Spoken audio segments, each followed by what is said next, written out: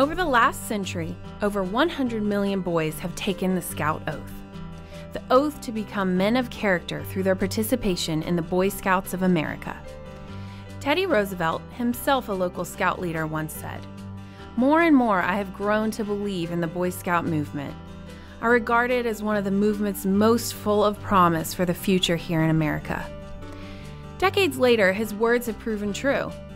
4 of our presidents, 181 NASA astronauts, 36% of the West Point cadets, 22% of the Air Force Academy cadets, 189 members of the current Congress, and 18 current state governors have all been shaped by their participation in Boy Scouts. The Scouts don't just earn merit badges for things like camping and hiking. In 2012, Boy Scouts donated $5.5 billion worth of volunteer time across America, doing things like litter cleanup, improving public parks, helping charities upgrade their facilities, food collection, and conservation projects. Over the decades, 114 million young men have put on a Boy Scout uniform. Each one has sworn to live by the Scout Oath and law. They have pledged to be brave, reverent, and morally straight. Given the Scouts' commitment to God, country, and morality, it is not hard to see why churches have played a key role in Scouting. Over 70% of Scout troops are chartered by faith-based organizations. But that relationship is at risk, as is the future of one of the last non-religious institutions that has not yielded to political correctness. Under pressure from corporate elites and homosexual activists, the leadership of the Boy Scouts is proposing a change regarding open homosexuality in the Scouts. It's a change that would introduce what Scouts themselves call open and avowed homosexuality into Scouting. It would change Boy Scouts forever. The impact of such a change would not be limited to the Boy Scouts of America. It will dramatically alter the culture and moral landscape of America. We want to thank you for joining us in this special Sunday night nationwide simulcast, Stand with Scouts Sunday. Now, live from the Family Research Council studios in Washington, D.C., is the president of Family Research Council, Tony Perkins. Well, joining me now is the governor of the Lone Star State, the state of Texas, Governor Rick Perry. Governor, thanks for being with us. Tony, it's a great privilege to be with you, as always, and particularly about this subject matter that we're talking about today. Well, let's jump right into it, Governor, because you are an Eagle Scout. You have a son that is an Eagle Scout as well. You've written a book about scouting that I just mentioned. Tell us about what scouting means to you and to your family. Well, in that very rural area of Texas I grew up, 200 miles or so west of Fort Worth, in the community of Paint Creek, 16 miles from the closest place that had a post office in Haskell County.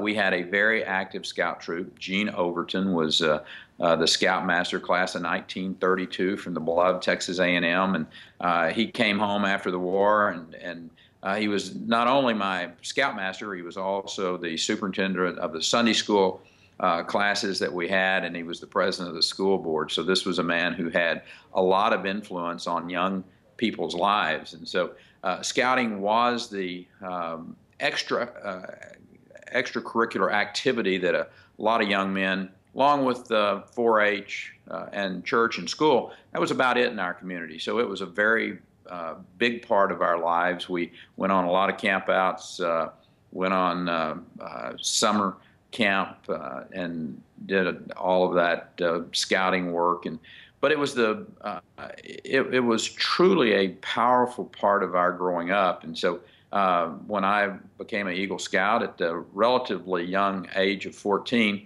it was also the summer of 1964 that the National Jamboree was occurring in Valley Forge, Pennsylvania, and we went to Washington, D.C., and saw our congressional delegation picture outside on the Capitol there, steps with our congressman. We toured the Capitol. We learned about government.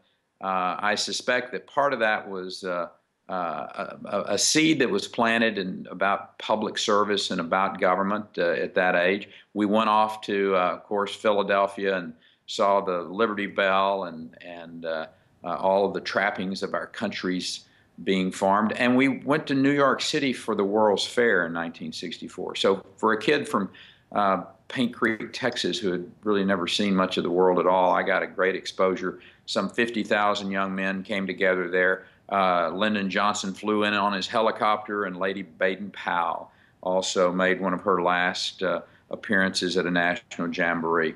Scouting for myself and for my son, very important foundational organization that taught not just my son and myself, but millions of young men how to be better leaders.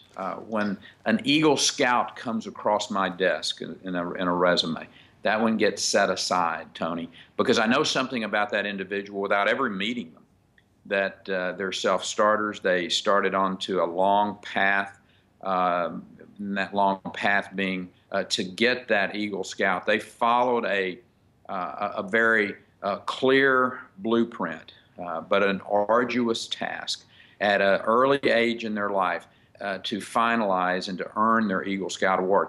And if they had that type of character, they had that type of values instilled in them at that early age, chances are very strong that they still have those as an adult. And that's the kind of people I want to be associated with, the kind of people I want to be working with, the kind of people I want to hire if I'm a businessman or woman in this country. So scouting has for over a century now been the real bedrock of values and traditions and developer of men. And it's the kind of young men, by and large, that you want knocking on your door to take your daughter out on a date, or for that matter, standing beside you if you're in a fight for your life in the military, or whether or not you're trying to make a dollar in the free market capitalistic system that we have in this country. Well, Governor, let me kind of wrap this up, because you wrote 5 years ago, so in 2008, you wrote On My Honor, defending the Scouts and their position then. Of course, we've seen a lot has happened in 5 years. But going back to your experience, learning your role as a responsible citizen, as the governor of the largest state, as a governor that obviously has seen the impact of the breakup of the family, there, in my opinion, I don't think there's ever been a greater need for the role of the Scouts to help boys make that difficult transition from adolescence into manhood, when you've got 70% of kids in inner cities growing up without a dad. Incredibly powerful. And, you know, a lot of us were blessed to have grown up with two-parent families and in somewhat of a, you know, bucolic type of an existence. But in today's world, that's not the case. And Boy Scouts, a lot of times, is the only really serious, mature father figure from time to time that they get in some of the inner cities, and they do a great job. And you know, whether it's in the barrios or whether it's in the inner cities, or whether it's in a rural area where you know, some kids are really in need of that adult, fatherly type of surrounding. I think it's very important that Boy Scouts do play that role. And the values, when they learn about, you know, to be reverent, to the spiritual side of growing up, it's really important.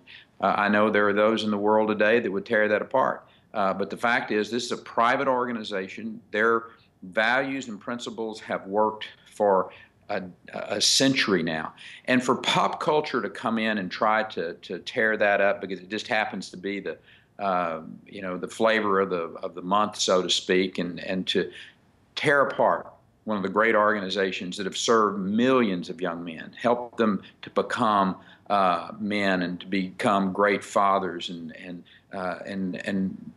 that is just not appropriate. And frankly, I hope the American people will stand up and say, you know, not on my watch. As you see right over my shoulder right there, there's a picture on the wall. I'm in the library of the Texas governor's mansion, and the greatest governor that ever served this state was Sam Houston. And from this library that I speak, he made a powerful decision that cost him his governorship, He was against slavery, and he stood up and very passionately said, you know, Texas does not need to leave the Union. And he was right, but it cost him his governorship. But that's the type of principled leadership. That's the type of courage that I hope people across this country on this issue of Scouts and keeping the Boy Scouts the organization that it is today, because it is serving young men and women. And if we change and become more like pop culture, young men will be not as well served. America will not be as well served, and Boy Scouts will start on a decline that I don't think will serve this country well as we go into the future. Governor Rick Perry, thanks so much for being with us and taking time out to share your thoughts and your admonition on such an important issue. Thank you, Tony. Godspeed and continue good luck. I will do my best to do my duty to God and my country, to obey the Scout law, to help other people at all times, to keep myself physically strong, mentally awake, and morally straight.